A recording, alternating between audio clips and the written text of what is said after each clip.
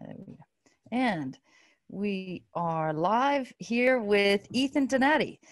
Hey. So welcome to Globetrotting Entrepreneurs podcast. And I've got Ethan here as a young gentleman I met a couple months ago now at a great conference. And he is the CEO and founder of EJD Media and My $1 Million Funnels.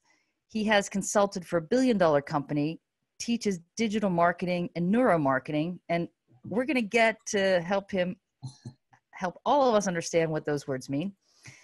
He teaches at the #1 university in Australia and worked at the largest neuromarketing firm in the world. He has helped his clients achieve 7-figure funnels and online advertising campaigns through digital marketing. His clients have included international speakers, celebrities, and global brands. So welcome, Ethan.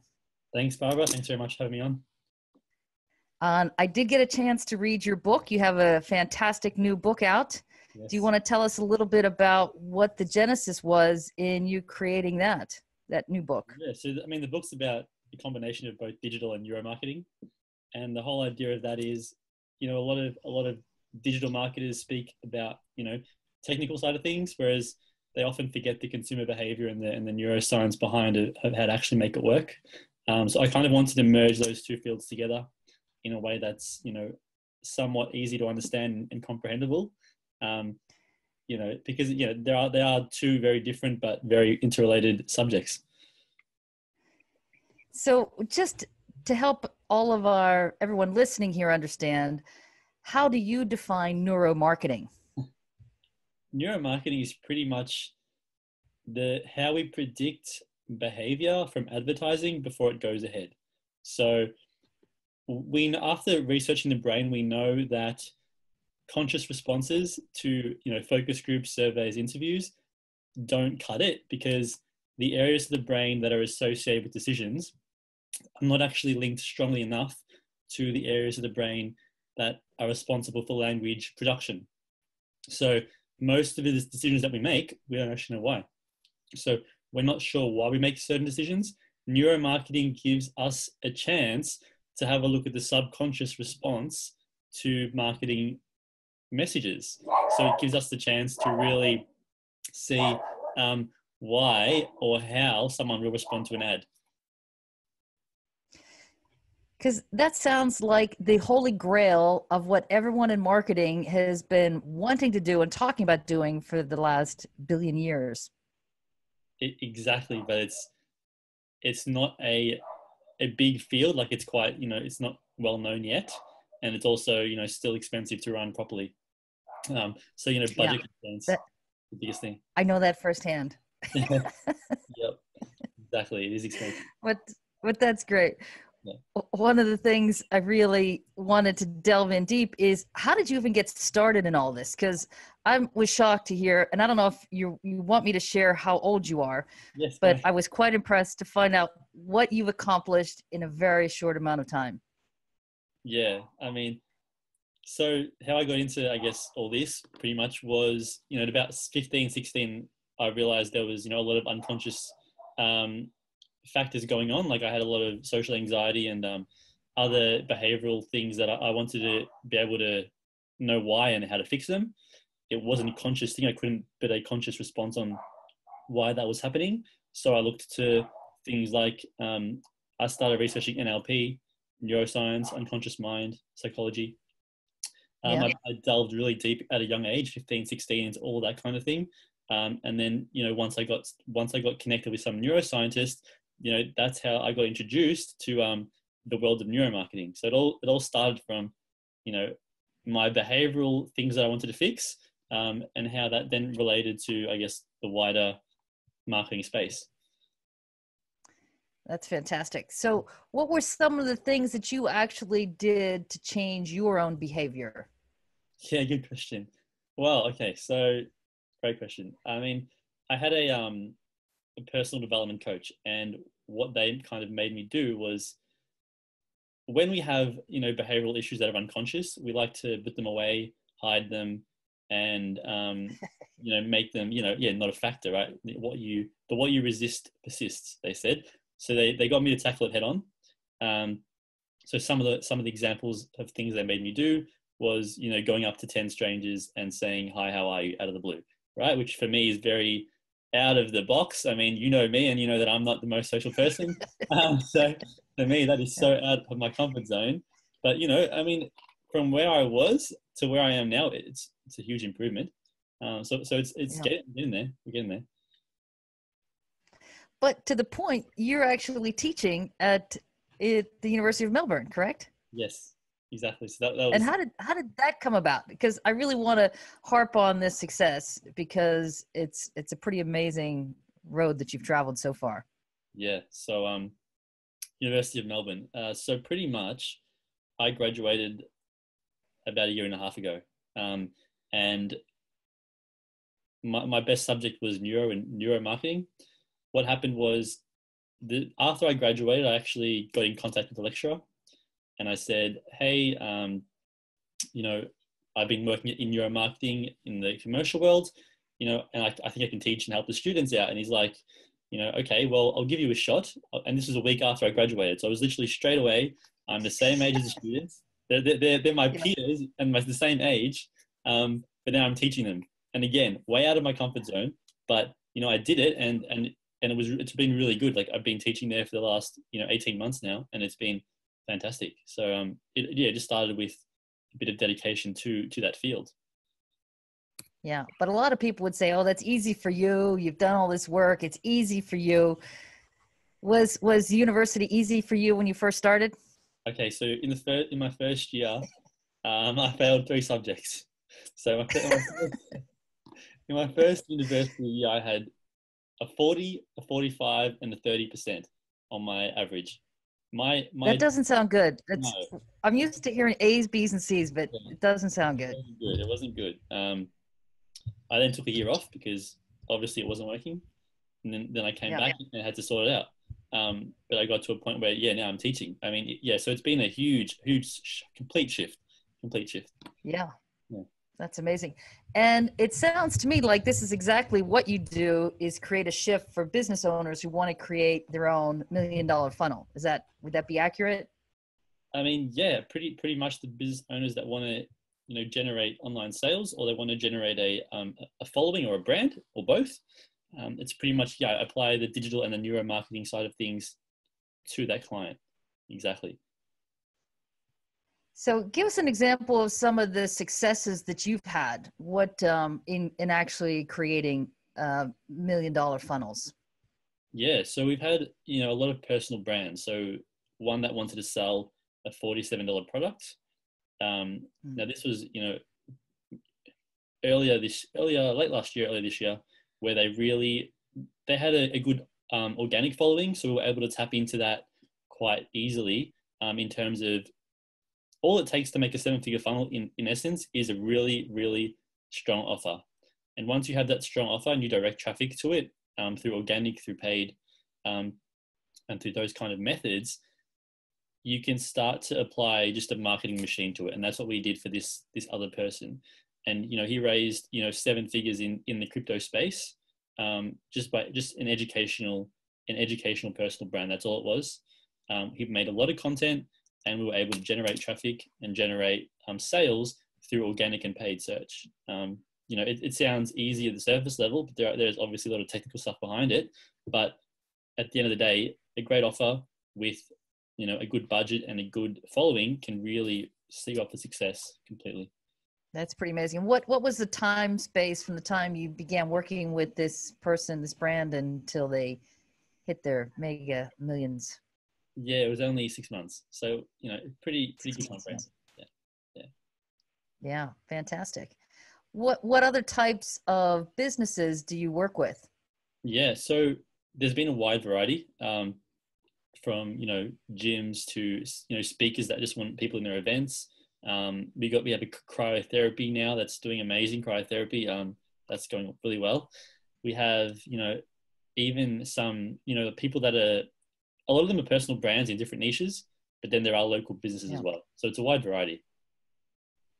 So if you had some suggestions for the most important thing it would take for somebody to get started, they're thinking they want to do a funnel, they hear all about even the word funnel. what's the single most important thing for someone to get started? The most important thing is, well, there's two things. The first thing is building content. If you're going to be a personal brand, you need to build enough content so that we can use it to at least make you a personal brand. Because without content, without some legitimacy, it's a much longer process. So the first thing is making content around what you want to be known for and what your end offer will be is the most important thing. The second most important thing is understanding that marketing in its essence is a long-term investment. It's not a quick fix. It's not a quick win. It'll help you get there. But the clients that have a 6-12 month view on it generally do much better than the clients that have a 1 month or even 1 week view on things. So, it is having that long-term vision. And do you see people with a 1 week vision? Yeah, 1 week vision. What like, happened? I'll give you $100 in ad spend for 1 week and see what you can do. It's like not going to happen. It's not going to work. Yeah. That's funny. Yeah.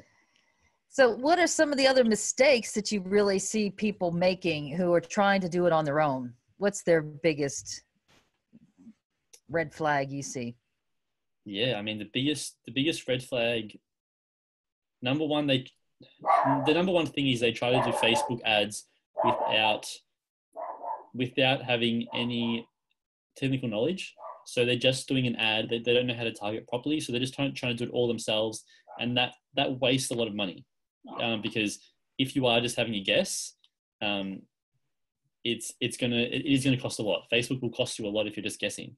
And the second thing is trying to do everything by yourself, because when you think about it, you need a funnel, you need a Facebook advertisement campaign, you need, hundreds of ads sometimes, and a CRM and all that kind of thing. If you're doing it by yourself, I mean, when do you have time to do content? When do you have time to build your brand? So you need someone working on the transactional so you can do transformational stuff. And that's what it kind of comes down to. Yeah, that sounds fantastic. So what's the normal process that you go through with a new client? What is it that they have to give you to get, because what's the magic sauce that they've got to be ready for before they even make that first phone call to you?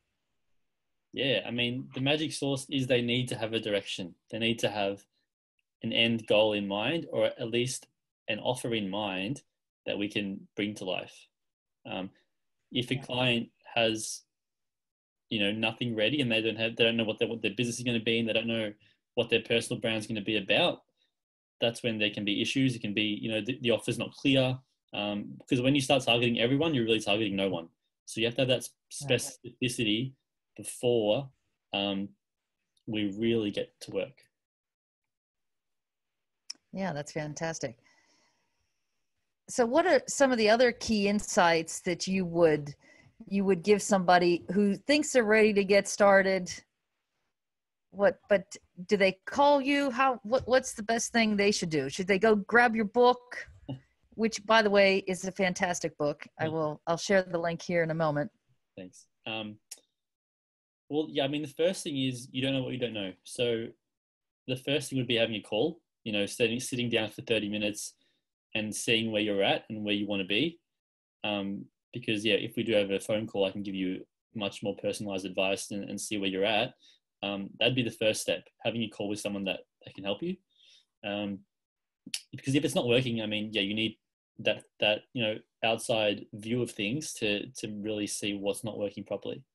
So I would say having a call is first, and then from there we can give you normal direction. Either do you need a done for you model, do you need a consulting model, or can I just teach you how to do it for yourself? That's probably the main flow. Yeah. All right. So I've added a link down in the chat for everybody to connect directly to your calendar if they want to book. Right. Thanks. But who is your ideal client? Yeah, I think it's a great question. The ideal client for me has shifted. At first I was doing it very incorrectly, and I was taking on everyone and anyone, and that was a bit of a mess. So what I started to do was niche down to two things: either clients that purely just want lead generation, So think a service-based business that just wants pure lead generation. And the second one, that's kind of where my $1 million funnels kind of was born from, is for personal brands and speakers that have a vision of hitting a 7-figure funnel, or, you know, however high, a really high vision that they want to reach.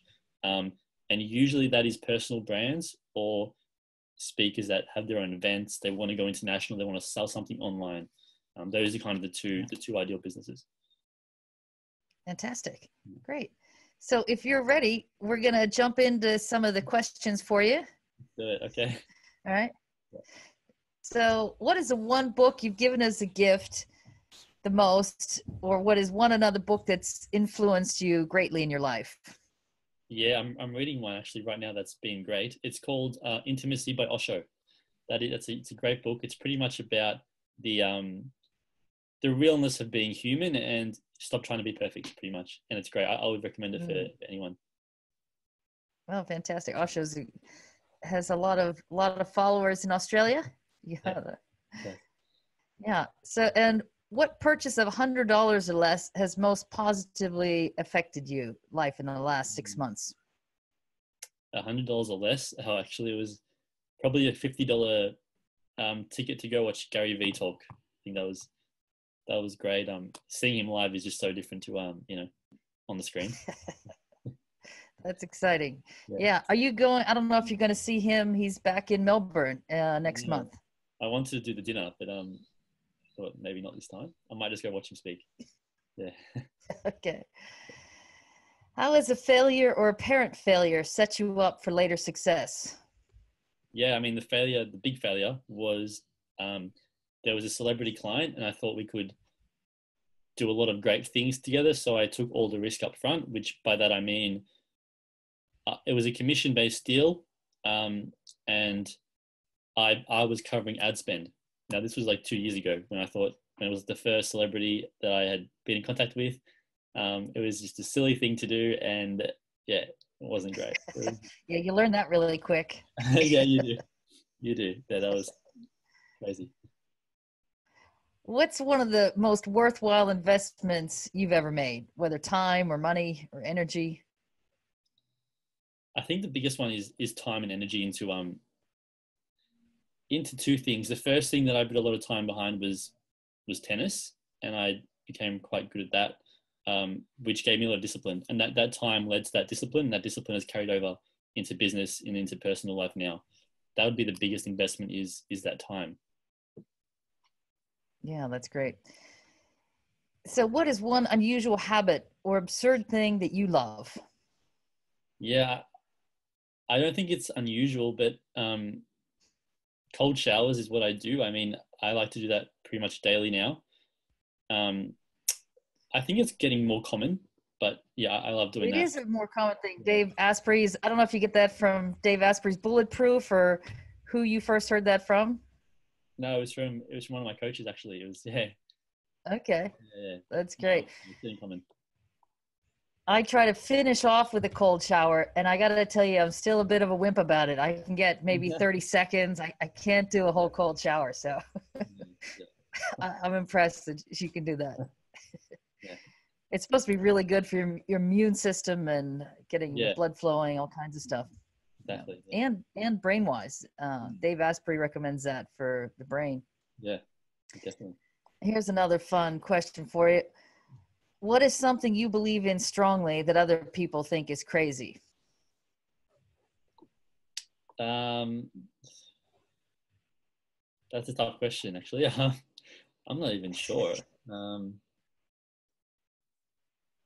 I mean, I guess compared to my old circle of, you know, school friends and past friends, the things I believe in now about, you know, investing in yourself and backing yourself are vastly different to what my old circle, you know, kind of believes in.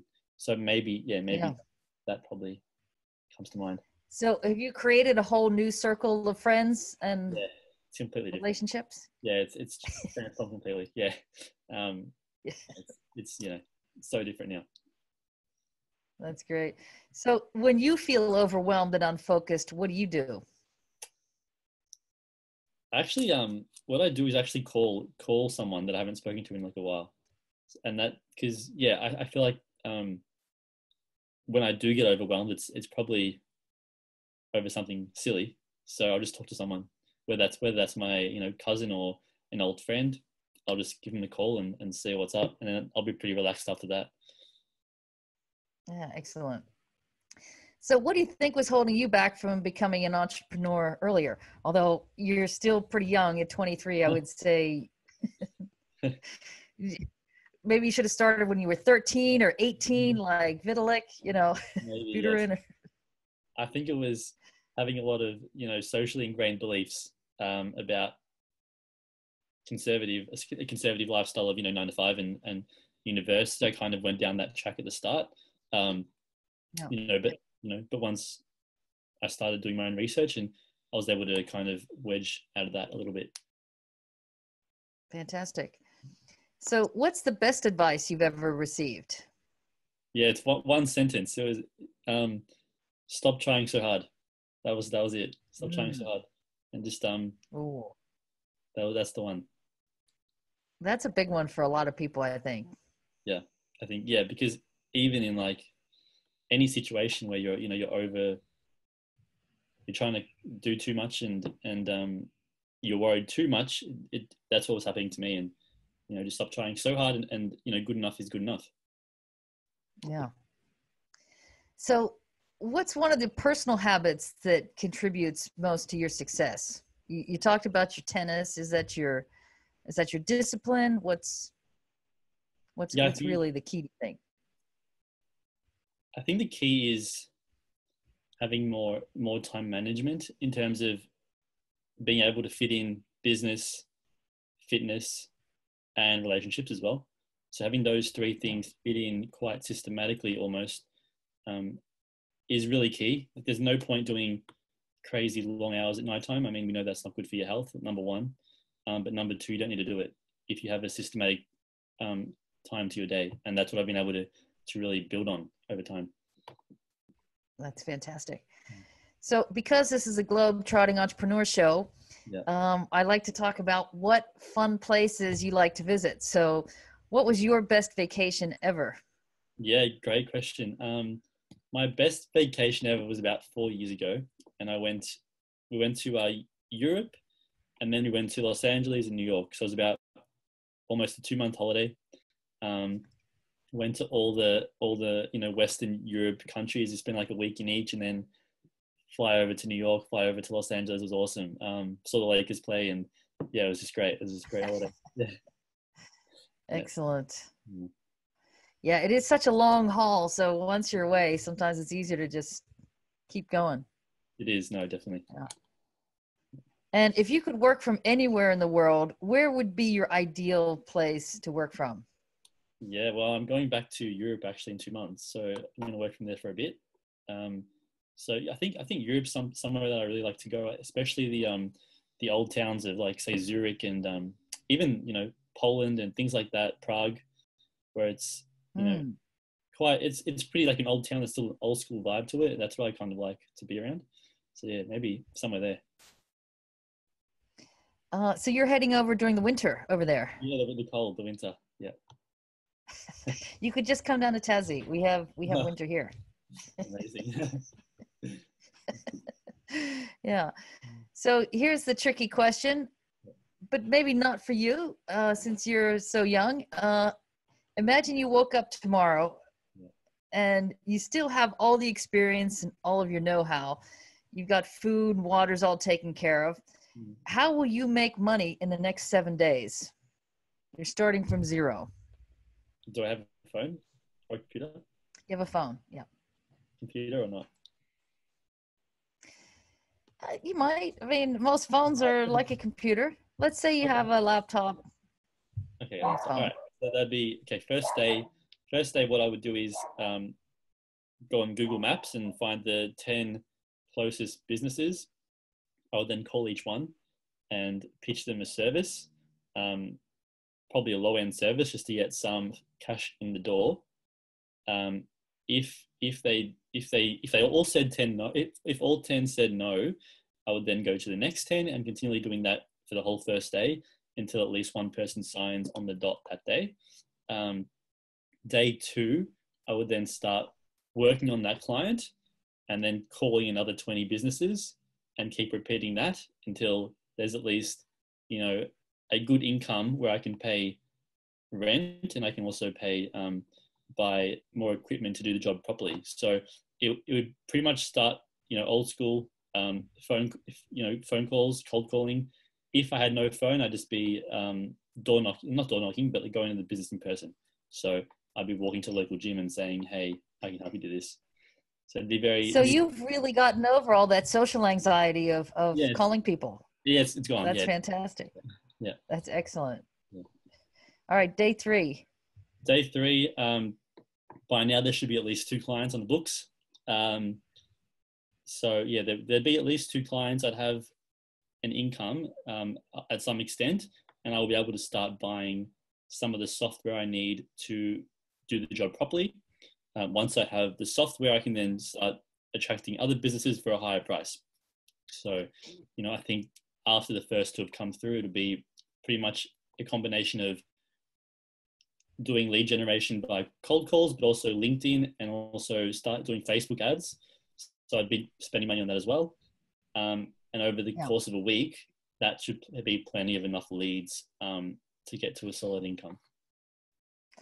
So that's amazing. You think you could be back in a solid income in 7 days? If I did that day for day, yeah. That could be a really fun challenge. It could be. To document and go, look, here it is. Yeah, actually, that'd be a 7-day challenge. Good piece of content, actually. Yeah, it would be content, and you could actually encourage people to do it with you. Yeah. And everyone goes out and goes, here's how you get your clients. That's a great point, actually. Yeah, I think that'd be fun. I might consider that. Because most people are pretty wishy-washy on whether they could get it done, They are, yeah. You've got a clear vision and approach already in your head. So that's pretty amazing. Yeah, no, definitely. So the best way to reach you, Patty, I don't know. Patty Duke says she can't hear you, Ethan. Can't hear me? Uh-oh.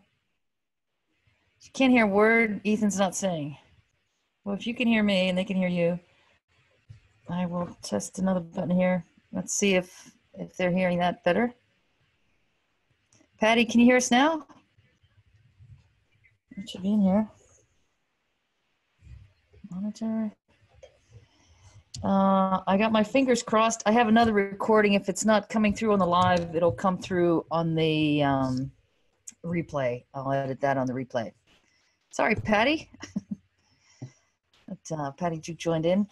So, Ethan, I've got your Calendly link here for people, how they can reach you. Yep. Any last words you'd like to share with our audience?